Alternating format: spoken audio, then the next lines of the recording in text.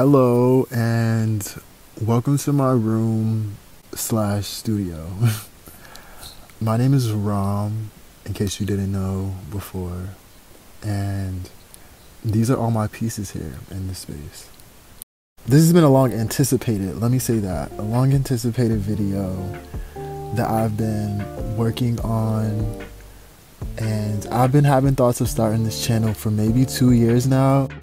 This day in particular, I just decided to jump up and get right into recording.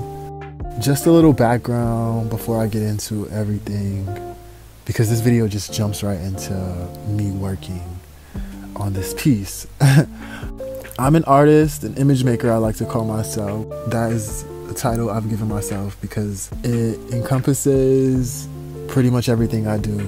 If you're not familiar with me, which I know some people who may come across this video aren't, I am a painter, I draw, I do photography, I'm a model. I went to design school at Parsons, and now I'm a practicing full-time artist. And that's so wild for me to hear myself say. I mean, I've said it plenty times before to people, but in this context, it just feels so wild to say because I've really worked my whole life to be here. Yeah, okay, I'm gonna just get into the video. But I'm usually the type of person where I'll tell a person like closest to me in my circle that I'm gonna do something, and then after that, like, it's activated. I don't really continue telling people too many times before I do something. Like, I just jump into doing it. I've kind of always been that way, and it's helped me with my creative process, and it's helped me during manifestation processes as well. Just because, you know, sometimes I get a little heady, and I also feel like the evil eye is real. Yeah, this, I want to say, is like the 4th video that I actually have recorded. And this one, I just, like, as you can see, I just jumped up, set up my camera on my tripod. Because the thing is too, I've had the equipment. There was nothing stopping me from making this video, or nothing stopping me from traversing this new journey outside of myself, which is a little embarrassing, I guess, but also, like, it's life. You can see here right now in this part, I decided to show the inspiration that was used for the face. This is just one of my older sketchbooks. The sketchbook, I want to say, is from college. Like, I made these pieces. You can see she's falling apart. I made these pieces like ranging from like 2013, 2014 till like 2017, if I remember correctly. But yeah, I had this drawing, this figure drawing. It was a contour figure drawing that I did. No particular model in mind. I think I was like loosely referencing something, and so I went ahead and just used this. So yeah, I went ahead and I used that as the image, and you can see me going ahead and sketching it onto my canvas here. And since it was a black canvas, I was like, okay, I'm gonna save myself some time and just, you know, go ahead and use my good old projector. I want to say too that this one in particular, this video here in particular, is not a tutorial. I'm gonna speak about a little bit of my process along the way in relation to how this painting I made parallels with this new energy that it took for me to make this video. But this in no way is a full-on tutorial. Like, you're watching me do my process, literally making a painting from scratch, but I want to save an in-depth tutorial for how I make a canvas and how I paint a canvas and how I pull inspiration and all that in another video, and I promise there will be more. I had been feeling like this little ting of anxiety, and sometimes for me, like, it takes for me to just make a checklist, think about it, write about it for a little bit. Like, sometimes it's not even a full on thought that I'm writing. Like, it just is like little fragments of words or something to get me inspired to get up and do it. But yeah, I have wrote a little bit about this painting I had in mind, this piece that I wanted to make. So for this piece in particular, you know, I was like feeling a little bit of anxiety. I was feeling a little bit of darkness. Like, you know, I'm not afraid to admit that, you know, sometimes we as people, as humans, we experience a little bit of darkness. Like, you know, sometimes we need to sift through that and understand why or where it's stemming from and just move through it, you know? And so I was experiencing that, and this piece came to mind. You know, I was like, I have never done a piece on a black canvas. You know, that got me to thinking. Like, that got my mind wandering a little bit. I was like, you know, how would I go about making a piece on a black canvas? Like, what colors would I use to complement that? What colors are matching the mood and the energy that I'm feeling right now? What type of imagery will adequately express like these thoughts that I'm feeling, like these thoughts that I was like moving through, you know?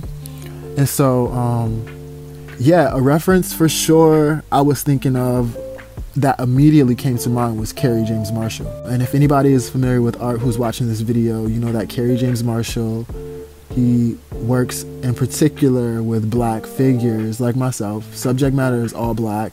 And what he does that's really special is that he paints his figures, his black subjects, in black. Usually when I start my pieces, I start with a white canvas, and then I start with a base of blue, and then I go ahead and I sketch out my imagery with white pencil. So then my mind went to white too. I was like, you know, I can use white as the starkness of the lines, you know, because it's almost inverted when you're doing it with a black, you know, you're doing black lines on a white canvas. So I was like, the inversion of that is white lines on a black canvas. A lot of times in my process, I use warmer tones too.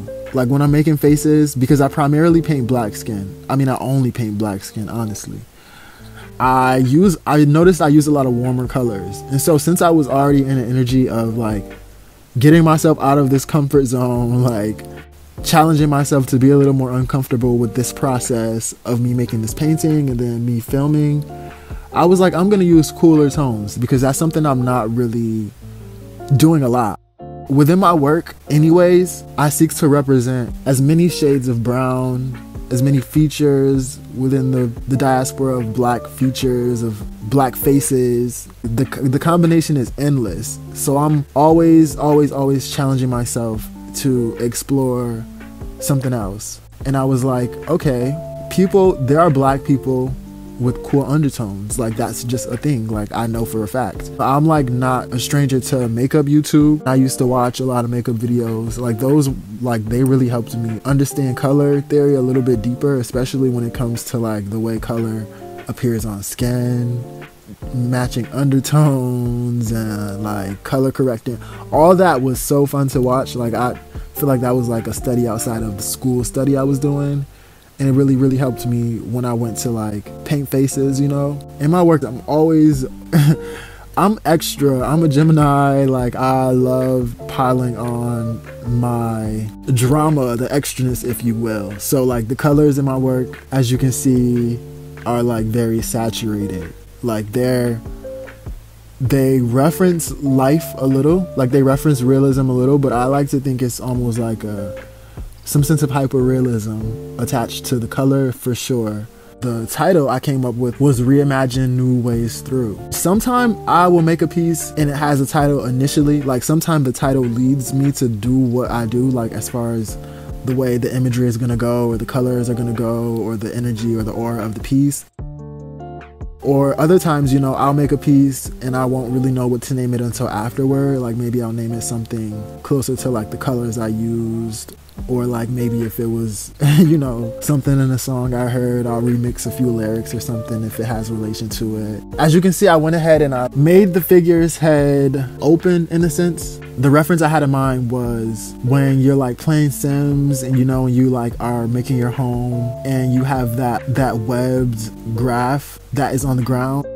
I wanted to leave the mind open, and in a sense it's open to exploration, open to new ideas, open to, you know, new challenges, open to manifestation, you know, open to looking at things from a different perspective.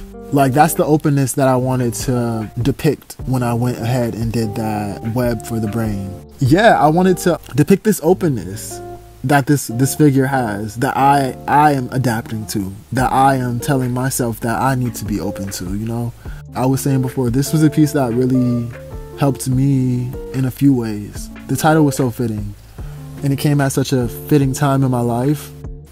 You know, colors have a whole energy to them in themselves. Like, they help depict a mood like no other, you know? Like, when we're looking at colors, you know, color theory and all that, we can obviously like make our own narrative just from colors alone. And I'm someone who like feels as though artists always, like, where am I going with this? As artists, we're working in the dark. Like, we're working when no one is watching. We're working when no one is validating. We're working if nobody sees it. You know, we're working all the time. We're working through our darknesses. We're working to portray things that are dark sometime with some sense of lightness to it.